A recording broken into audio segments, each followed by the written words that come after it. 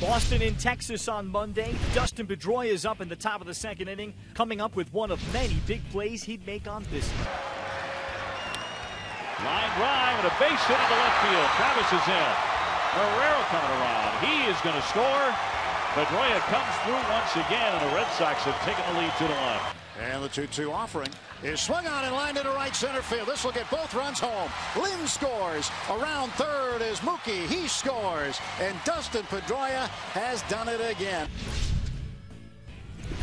Here's the pitch to Napoli. He swings and drives it deep to left field. And the ball game is tied.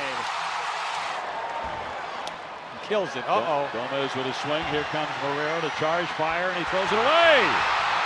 And it'll skip back up Pedroia, back to first base to tag, and he got him! He got him! A pinball play to cut down Gomez.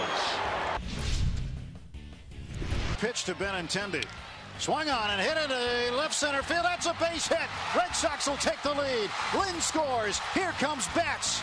A two-run single for Andrew Benintendi in the top of the 11th inning, and the Red Sox lead it 7-5.